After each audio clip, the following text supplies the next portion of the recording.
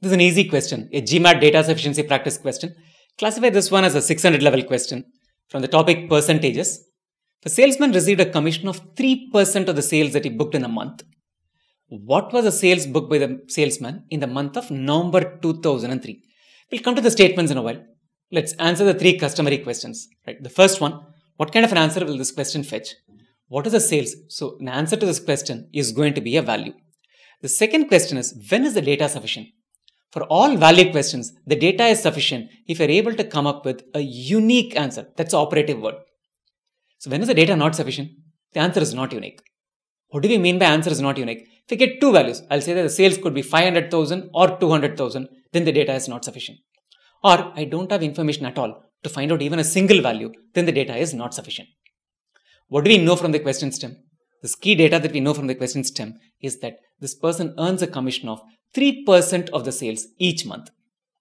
Now let's step into statement 1, evaluate statement 1 alone and see whether that is sufficient. Start with statement 1. This is what statement 1 is. The sales booked by the salesman in the month of November 2003 minus the commission was $245,000. So sales after subtracting the commission is $245,000. What is the percentage commission? The commission earned by this person is 3% of the sales. So sales minus 3% of sales is equal to $245,000. That's what it basically pans out to. Which means that 97% of the sales booked is equal to $245,000. Can we find out 100% of the sales booked? Certainly yes. Only thing is, don't waste time trying to find what that value is. We are not doing a problem solving question. In data sufficiency, all that is needed is to figure out whether the answer is going to be unique.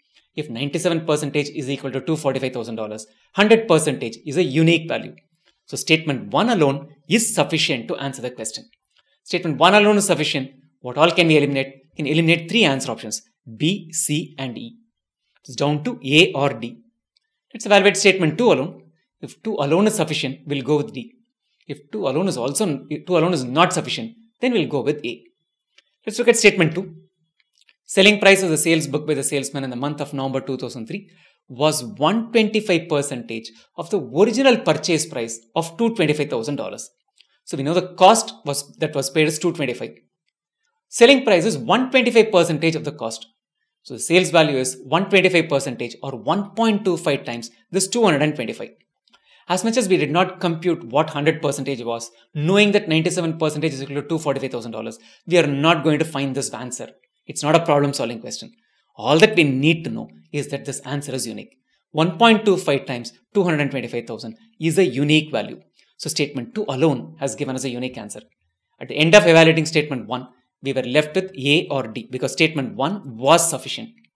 Now that 2 is also sufficient, let's eliminate answer option A. Choice D is the correct answer to the question. Before you leave, two things. Sign up as a trial user at wzko.in/core. It's one of the most comprehensive online GMAT course. Get started with a free topic, statistics and averages. Build momentum to your GMAT preparation. Subsequently, pay up and unlock the remaining topics. Lastly, subscribe to the channel youtube.com/Wizako and spread the word among your friends who are preparing for GMAT. You may also choose to join this channel as a member for a small monthly fee and enjoy member-only perks that come with it and will help you boost your GMAT preparation.